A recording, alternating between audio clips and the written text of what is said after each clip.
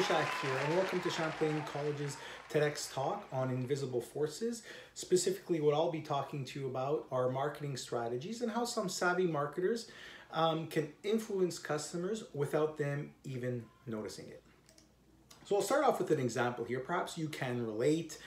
You go to a fancy dinner, perhaps with someone of the opposite sex or someone you were courting. You wanted to impress them, you wanted to have a nice dinner, and the waiter comes along, and throughout this experience, throughout this dinner, the waiter makes a few suggestions, perhaps a bottle of wine, an appetizer, or so on, and for the most part, you're in agreement. And you say yes to his recommendations for the most part. And then, lo and behold, the check comes in this little folder book thingamajig, and in it is this little piece of paper with the bill. And despite a valiant effort on your part, you couldn't help a slight eyebrow raise when you opened up this little folder. And despite the size of this little piece of paper, it causes you some degree of stress and panic. And you're like, how did this happen? And, well, there might have been some strategies used to get that to happen. And perhaps the incident, regardless of how it happened, has left you cynical and bitter, and you haven't returned to the restaurant since. Of course, I'm not talking about myself. I'm talking about a story a friend of mine told me. We'll call him Fred. All right, so now how did this happen? How did this panic happen? Well, it could have just happened, or it could have been like a strategic move from the restaurant and waiter's part. Perhaps they used this marketing strategy called price anchoring. Now, what is price anchoring? Basically, price anchoring is showing you an expensive price of item X, and then you're like, wow, shock. And then you end up buying something else which is not as expensive, but still more expensive than what you planned on spending. Marketers know this. So when you go to a restaurant and you open up a menu, where do your eyes typically go? Okay. Well, research reveals when you open up the menu, your eyes go to the top right corner. That's the first thing you see. Now, restaurants who use this marketing strategy would typically put their most expensive item in that top right corner. For instance, if you went to an Italian restaurant, it might be, I don't know, a seafood pasta dish. And in this seafood pasta dish, you see it's like for $34.99. And you're like, whoa, $34.99 for pasta? That's a little expensive. But below that price anchor is another dish, pasta primavera, which, as you probably know, is pasta and vegetables. And that's $22.99. And you're like, you know what, I'm feeling light. You know, I don't want something too heavy today. So I think that pasta primavera sounds fantastic, and I'm gonna get that. And then lo and behold, you go home and you're like, wait a sec, did I just spend $23 on some catelli and some vegetables? Is that what I did? And that's essentially what you did. Now, how did they get you to do that? Well, they anchored you with the $35 seafood pasta, which you thought was excessive. So then you bought the pasta primavera, which upon reflection is very expensive, 23 bucks for pasta and vegetables. But they anchored you that way with the higher price point. So that's, and I mean, and that can be, pretend going to a car shop, a car dealership, and your budget is like $25,000, for instance, for a car, example. And the salesperson shows you this $40,000 vehicle, and you're like, whoa, okay, nice car, but not for me. And then, lo and behold, you leave there and you bought a $30,000 vehicle, even though you went in knowing your budget was $25,000. How did that happen? They anchored you with the $40,000 price, and they got you to spend more than you wanted to spend. And there's often marketers, they don't even necessarily plan or want you to buy the $40,000 car or $35 pasta. They want you to buy perhaps something else that has maybe a higher profit margin. It might be easier for them to make or sell or whatever. Other tricks that restaurants might use is perhaps if you've ever gone to an all-you-can-eat restaurant. And I tend to have a large appetite, and as do many of my male friends. And we'll go to an all-you-can-eat restaurant. And lo and behold, towards 30-45 minutes of stuffing our faces, you'll notice the music will gently lower in volume. And what is that? Well, that's basically them trying to tell you perhaps it's time to leave. Now, you don't realize what's going on, but as the music reduces in volume, on a subconscious level, I guess it's time to leave. And of course, this is not nearly as blatant as cutting the music altogether. Other ways music is being used, for instance, at the grocery store, research shows that if music is being used at the grocery store, it affects how fast people walk up and down the aisles.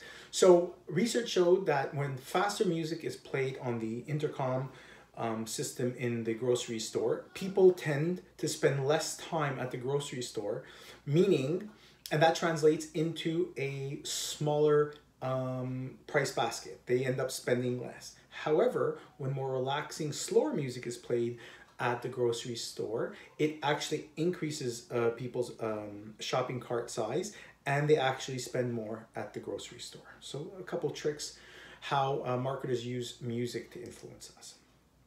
Also, shopping cart size. Research shows the bigger the shopping cart size, the more people tend to buy. And in one research I read, in one study, when the shopping cart doubled, it actually increased people, the sales by 40%.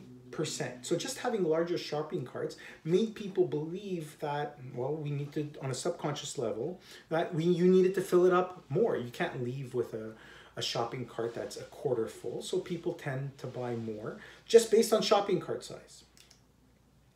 Other techniques used at grocery stores, for instance, samples. I love samples, you know. As far as I'm concerned, free or stolen food is calorie free. So I love going to Costco and eating as many samples as I can. I'm not shy to admit it. Sometimes I even play games and I try and take as many samples as I can from the same person before they catch on. Anyway, so research shows, why does Costco give samples knowing that there's people out there who kind of tend to eat them and never buy? Well, overall, it tends to be very profitable. Why? Something called reciprocity. When someone gives you something for free, we feel the need, whether it be out of guilt, out of gratitude, to reciprocate this goodwill gesture. So we tend to buy things that we otherwise wouldn't have bought. If we didn't get that sample, you would have never bought item X. But because you got the free sample, it increases people's likelihood of buying it. Other tricks retailers use is something called a loss leader. So I used to be, when I was in university, a bartender at a school bar. And so I became friends with all the bouncers. And how would you get these large men giddy? How do you get bouncers giddy? Well, one thing they all do is tend to work out, and they love protein to increase muscle mass. One forms of lean protein, inexpensive, is tuna. And tuna, when it's on sale for 99 cents, 97 cents, whatever, tends to excite bouncers. I've seen it firsthand, trust me. So lo and behold, you see in the flyer, tuna's 97 cents at your local pharmacy or drugstore. So you decide to go out and buy it. However, it says only 6 per person. So you make sure you take full advantage of the full 6. Now, a savvy retailer would place these loss leaders, meaning it's below their cost, meaning they paid more than 97 cents per can, or perhaps it's break-even point, in the back of the retail store. Why? Well, that forces patrons to go through the aisles to get to this can of gold. And by doing that, lo and behold, people tend to buy more things. Try walking through a drugstore and only buying the one specific item you need. You walk through the aisles and you're like, oh, lo and behold, I need shampoo. I'm almost out. I need aftershave. I need razor blades. And all of a sudden, what you should have spent only $6 on 6 cans of tuna, you end up having a bill of $48. And you're like, how did this happen? I went in for 6 cans of tuna and I spent 48 bucks. Well, that's how it happened. IKEA. How many people in the history of the world have gotten lost in IKEA? I mean, there's been search parties, I hear, for some, depending. It's this massive store, and it's designed to be a maze. Now, a lot of good things about IKEA. However, one of the bad things about IKEA is if you wanted to go in for one specific item, they don't make it easy, and that's by design. You go in for, just like the loss leader of the 97-cent can of tuna, you go in for a specific item, perhaps a lamp that you saw on their website, and lo and behold, you leave with candles, you leave with a nightstand, you leave with all kinds of things. You leave with an umbrella, shelving unit. How did this happen? Well, they made you walk through the entire store, and they made you realize perhaps a few more items would look good in your massive blue shopping bag. Another technique marketers use is something called planned obsolescence. You get a shiny new phone, you're all happy, excited about the purchase, and then the salesperson explains, well, do you have cables for it? No, I have the other cables for my old phone. Well, the cables have changed. Your old cables will not fit in this phone. You're like, oh, okay, and all of a sudden you spend another 20 bucks on a 3-foot cable. And lo and behold, you need a new case. In addition to the new phone. So all of a sudden, your brand new $600 phone, you end up leaving there and you spent like close to $800. And that's not even to mention the extended warranty and the software slowdowns that some manufacturers instill in the phone, which brought you to the store in the first place.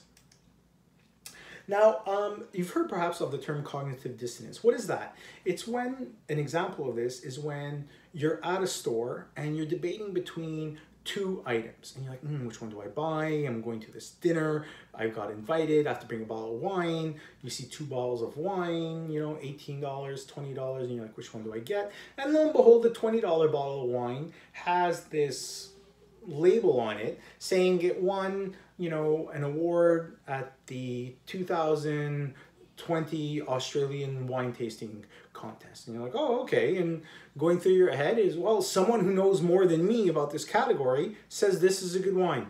Good enough. Lo and behold, you bought the $20 bottle of wine instead of the $18 bottle of wine.